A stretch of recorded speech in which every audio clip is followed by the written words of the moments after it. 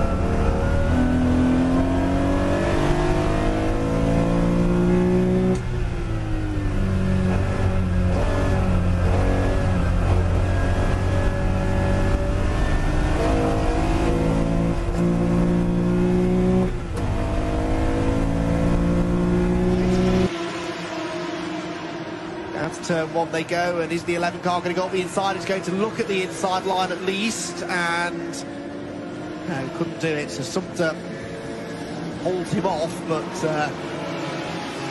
he's losing touch now. So leading three is Mark Sumter, so he really needs to try and shake off the number 11 car behind him, and that's not proving easy to do. One car in the pit lane, that's the 7 car, which is also the number 3 car. David Clark and Pat Leighton Edwards lost a couple of positions, so there was quite a lot of shuffling in the very early stages.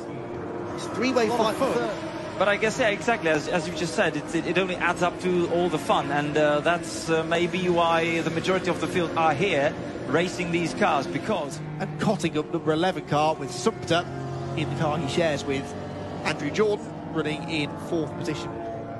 Oh. Taking a lot of curve. He's cutting the chicane as much as he can, and he has just set the fastest first sector, 49.4, but it is quite closely matched in the field, because also the car number 77 of Sumter and Jordan has just done 49.4 in the first sector.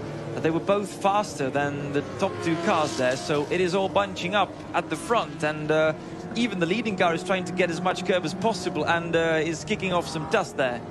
I think Ravelli thinks that this is a rallycross race.